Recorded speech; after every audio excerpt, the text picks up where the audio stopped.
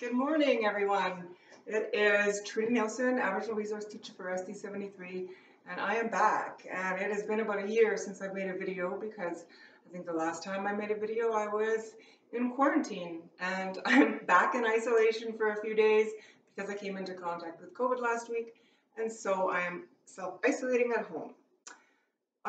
So I thought I'd take the opportunity to make a few videos, and today I'm going to be showing you how to prepare pitch.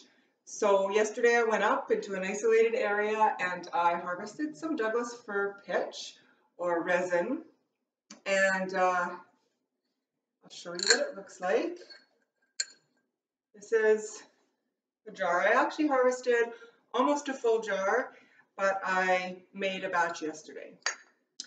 So here's a couple of big chunks that I got from the tree. So I went to a tree that had some damage to it, and when trees like this have damage, they try to heal themselves by sealing up their wounds with their pitch. So that's how you can find them. You can find sort of like holes or just like, like little gouges in the tree, and you can find this on those trees. Same with pine trees and spruce trees. Interesting. This pitch is actually similar in its properties as frankincense and myrrh, which has also been used for thousands of years in that area of the world. Everybody knows the story of Jesus and his birth, so that is basically what frankincense and myrrh is. It's sap, dried sap. So some of its uses. It's really good for breathing and cold and flu season, and well, I'll just go over it so I don't forget anything. It is used as a respiratory medicine, and it can be applied externally as a rub. It's good for colds, flu, congestion, breaking up phlegm, opening up breathing, reducing irritating dry coughs, deepening the breath, and in doing all of that, it actually helps to calm you and give you a nice restful sleep. It's also really good for the skin, so it's good for things like eczema. It's good for things like sealing up wounds and burns and abrasions and cuts and scrapes.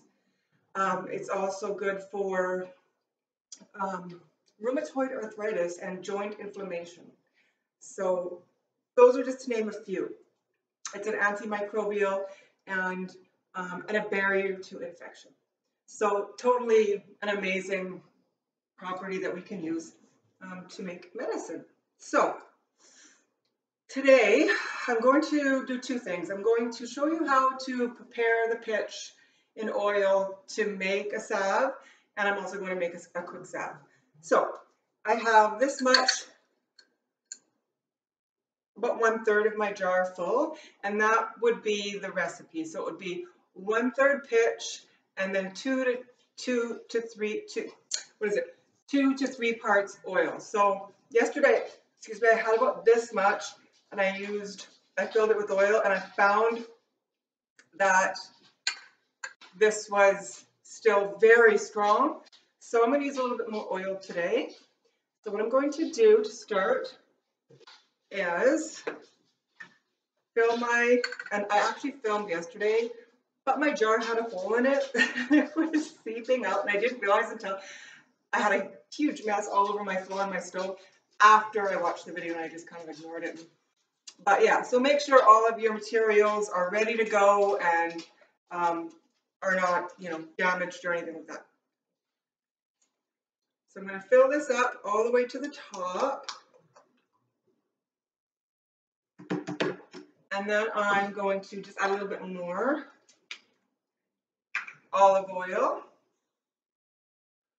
And I think I'll probably even add a little bit more oil to my pot. And as I said, everything needs to be ready to go. So you need to prepare all your pots, all your spoons, all your measuring cups, all your strainers, all your jars that you're going to be pouring things into ahead of time, so you're not kind of like rushing around and trying to get everything in order as you're going. You need to be ready. So it is sticky, and I want to see something about resinous or sticky materials that you're using. you need to have jars and pots and clothing that you don't mind ruining. And those will be the pots and jars and materials that you will use each time you use or prepare plants that have really sticky, resiny properties. So I've got it all in my pot.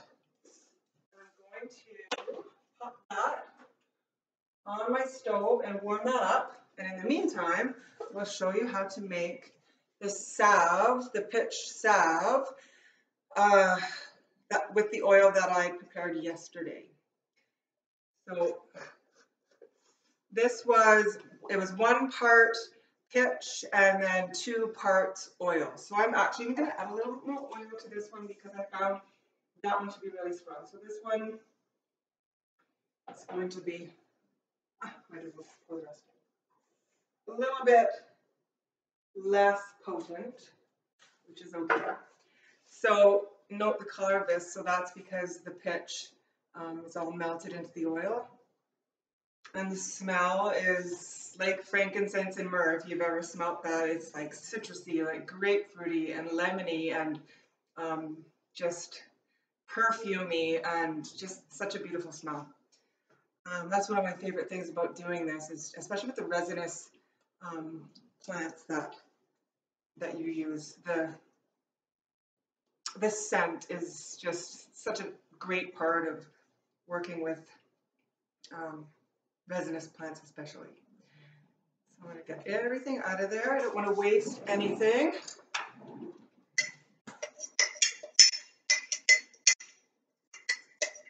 Okay, so some people use a double boiler to melt the beeswax in to give it that more solid consistency. I just put my beeswax right into the pot and let it brew away, and it's just fine.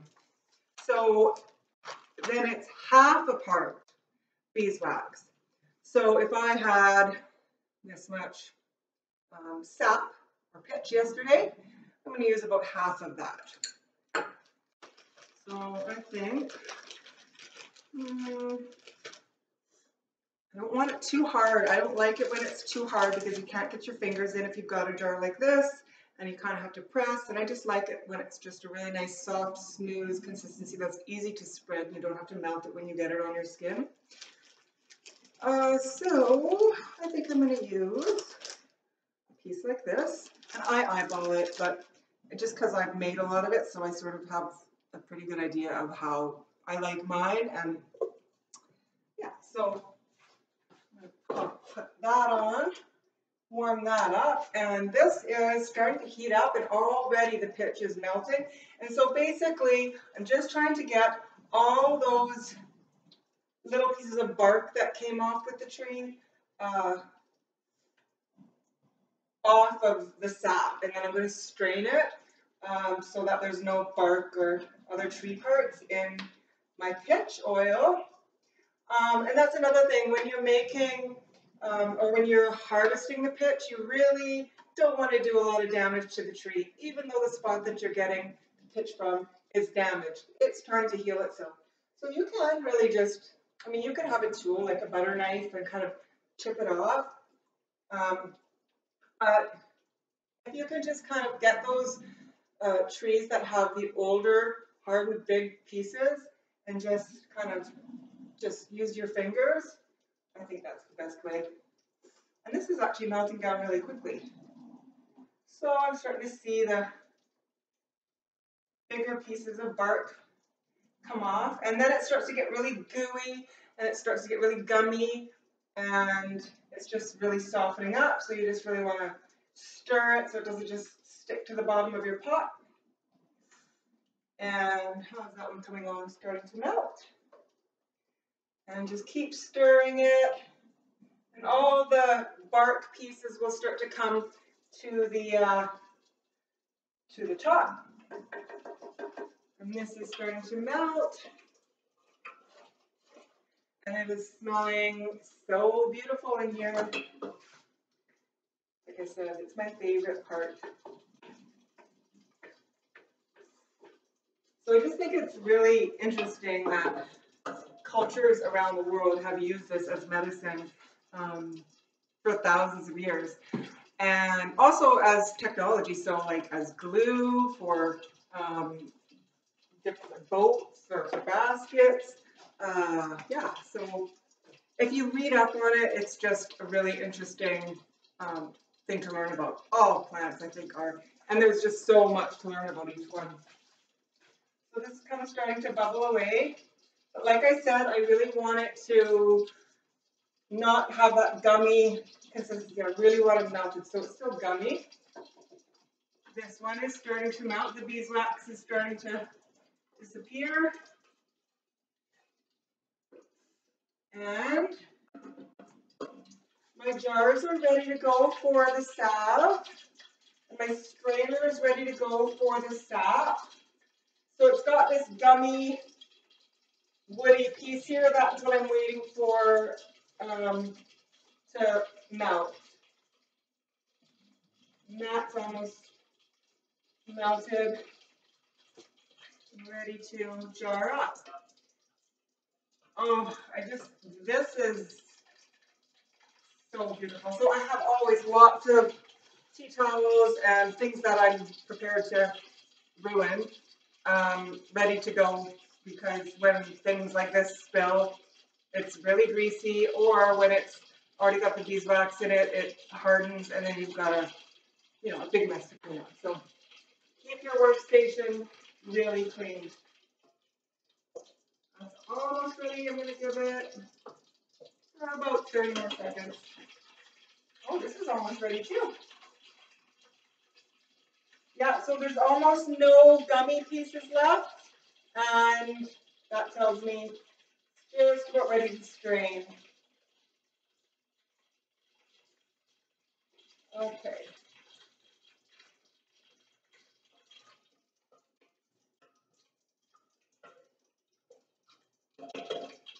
Oh, so I did make some yesterday, and I got these cute little jars from my friend Mary. Thank you, Mary. And these are great for on the go, just in your bag or just to take with you wherever and have on hand this size.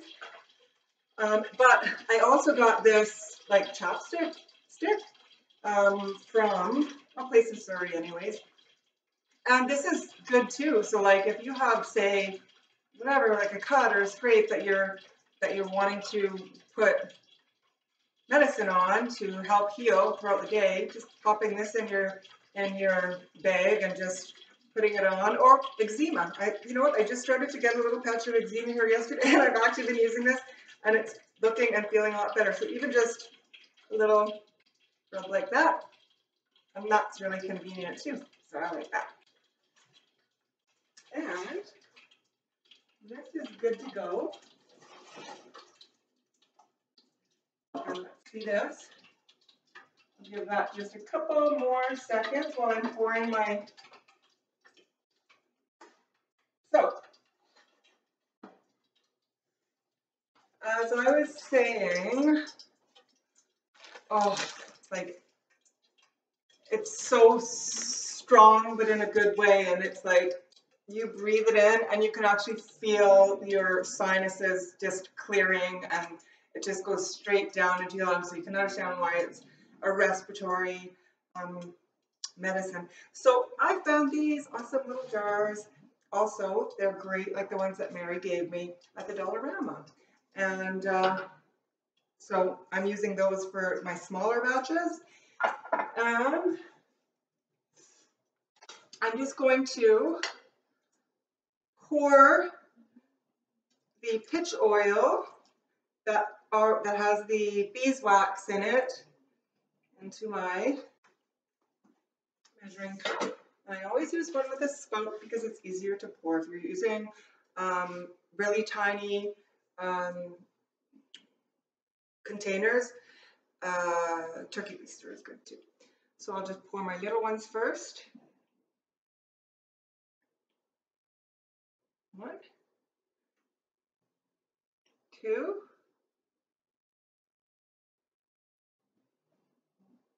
3 of those.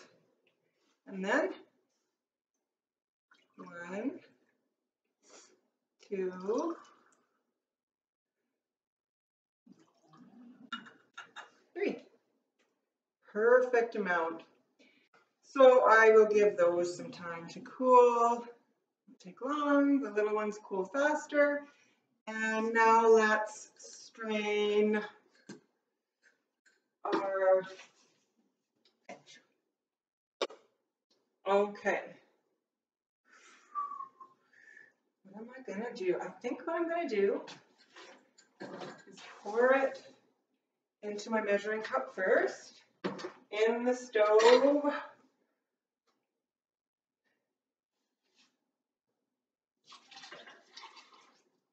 So batch by batch, and then I show you, I'm actually going to use this one because I don't mind if there's a little bit of, so it is hot, so I don't want my jar to crack, but I find the mason jars usually are pretty good about not cracking. I should be doing this in the sink just in case, but I want to show you how it's done. So that's how it looks. It's all melted down. You can see the little bark pieces. And I'm just going to pour it.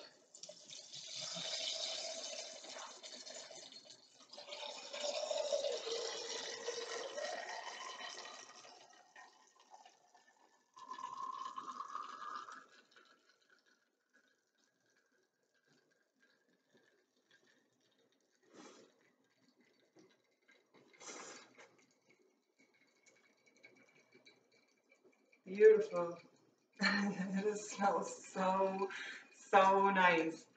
And that's what I'm left with from the bark and the little wood pieces. I do have a little bit more left. So I won't touch that because it's going to be hot. I'm going to pour the rest in my measuring cup. Perfect. So that turned out to be about 4 cups. And I'm going to pour the rest into here.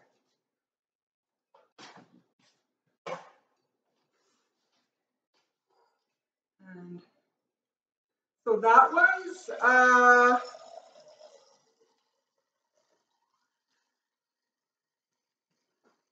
like not very much pitch. I went to about, I don't know, maybe 5, 6 trees, and I was able to get about yeah, almost full, 3/4 to almost full jar like this. And so that was like, I was able to make quite a bit of oil out of that. And so now I'm able to give it to my friends and family for all their conditions and ailments, and that's what makes me happy. That's the best part of all of this for me. That's why I do it. So thank you guys for coming today and watching, and I hope you learned something. I hope you try it. Also, the best part about harvesting is just getting out on the land and being in nature. And that's one of the things that I was reading about too. When you're going to harvest pitch and you're in a coniferous forest or a pine forest, it's an immediate thing to breathe in deeply. And so it makes sense that this is something that is really good for the respiratory system and is calming and helps you rest and relax and feel good.